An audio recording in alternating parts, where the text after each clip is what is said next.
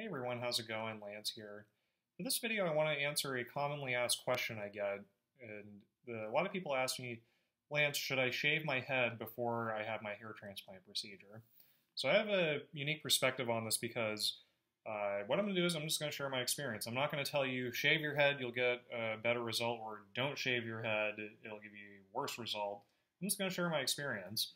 So when I had my first procedure back in 2014, I did not shave my head. I work in a professional office setting. I wasn't sure whether or not they'd even let me wear a hat, so I didn't want to have to wear a covering on my head longer than I needed to, having to work in an office. So I did not shave my head for my first procedure, and the surgery took about 7 hours to do. Go around and maneuver around my existing hair, and I found that come day 9, the grafts come off, day 10, my sutures come out.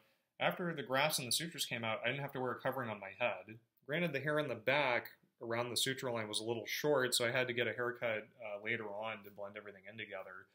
But, you know, come day 10 after the sutures are out, I looked perfectly normal. The only thing you may have would have noticed is that the area where the grafts were placed looked a little red.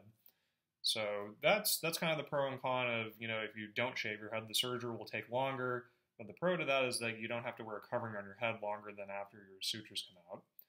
Now, for my second procedure that I had a year ago in November, I decided to shave my head, buzz the entire frontal third of my head, including the temporal peaks, and I found that when the surgeon has a clear path to place and plant all the grafts, the surgery goes a lot faster. My second procedure took maybe 5.5 hours to do because he didn't have to maneuver around my existing hair. The issue I had, though, was that after, you know, the grafts come out, you have to wait another 2 days for your sutures to come out, so this whole frontal third of your head is shaved, the hair in the back is long, so then after your sutures come out, you have to shave the rest of your head to match the front. And I found that, you know, once I buzzed the rest of my head to blend in where the front was buzzed, my suture line was exposed, so I ended up having to wear a hat longer than I would have preferred. So it wasn't until, so my second procedure was on November 11th, 2015. It honestly wasn't until about Christmas time where my hair finally grew long enough to cover up the scar. So pros and cons of, you know, shaving your head for the surgery is the pro is that the surgery is going to go a lot faster, and that's generally what the doctor prefers. However, you're going to have to end up wearing a covering on your head because your scar is going to be exposed, and it's going to take a while for your natural hair that wasn't transplanted to grow back.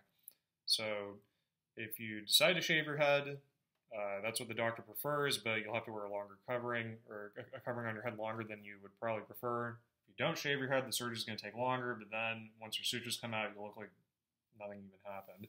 So my advice, you know, consider the type of work environment you have to stay in or what you work in. If they'll allow you to wear a covering on your head, obviously the doctor will tell you that he prefers it, but it's no biggie. He should be able to maneuver around your existing hair if you decide not to shave your head. In my case, if I were to somehow need a third strip procedure at some point, I probably would not shave my head. So I don't want to sway you one way or the other. That's just my experience. So I hope this can give you an idea of what to expect or what to consider if you decide to have a hair transplant surgery.